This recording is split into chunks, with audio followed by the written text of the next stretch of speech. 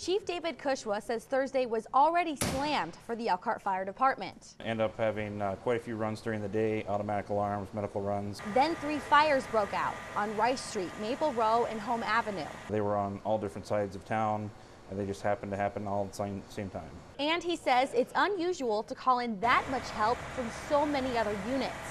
The Elkhart Fire Department was already stretched to the max, using all 7 engines, a truck company, 3 ambulances, and a command truck.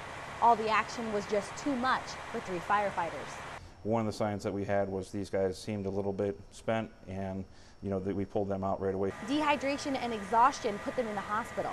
This extent where we had to call in for ambulances in order to transport them, I do not recall the last time that happened. Firefighters know they have to stay rested and hydrated. Unfortunately, with our job, we can't always do that, and we're called from place to place, and you never know what's going to happen. Plus, when they're battling blazes, their heart rates are up. Add on the gear, which restricts perspiration, it's easy to overheat. The 3 firefighters that did have issues were a little bit like younger firefighters. We're not used to being as the seasoned guys are. They're going to know to rest a little bit more, to hydrate more.